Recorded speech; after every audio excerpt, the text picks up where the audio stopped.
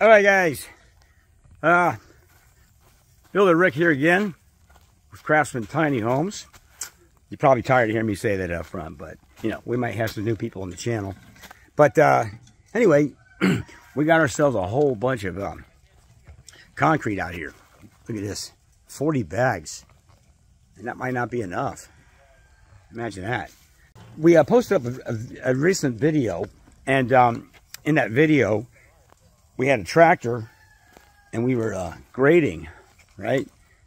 And what happened was we graded over right here in this area by, I don't know, 1 inch, and the tractor kept shutting off.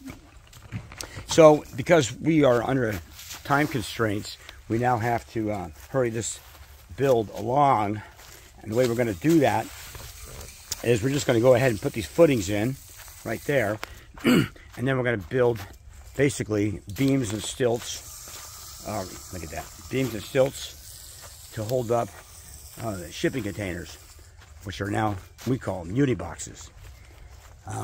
So the guys are getting ready to mix some concrete there, and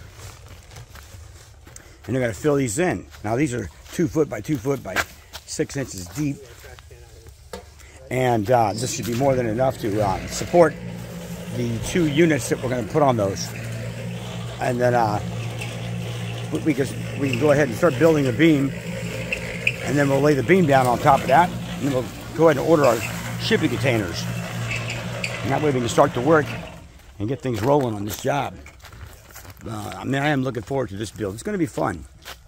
But again, like that footing way out there, if you can see that, that's 15 inches higher than this one here.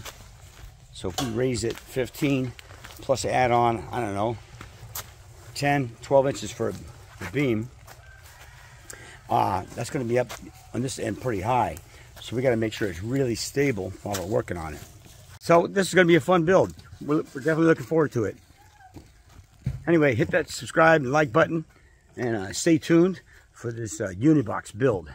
By the way, this is going to be 140 footer and a 20 footer that are going to be attached.